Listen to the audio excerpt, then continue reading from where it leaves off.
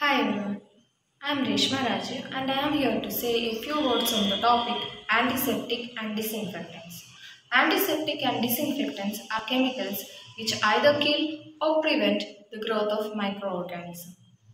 Antiseptics are applied on living tissues such as wounds, cuts, ulcers, or diseased skin surface areas, etc. Common examples are sulframazine, furacil, and these are not ingested like antibiotic. Commonly used antiseptic is Dettol. It's a mixture of chloroacetanol and terpene.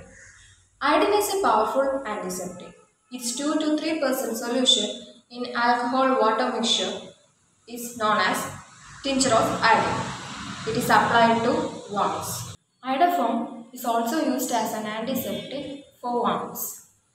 Boric acid in dilute aqueous solution is a weak antiseptic for eyes.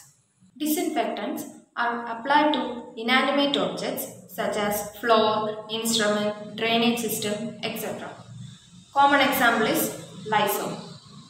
Same substance can act as an antiseptic as well as a disinfectant by varying the concentration. For example, 0.2% solution of phenol is an antiseptic while its 1% is an disinfectant. Chlorine in the concentration of 0.2 to 0.4 ppm in aqueous solution and sulfur dioxide in very low concentration are disinfectants. Thank you.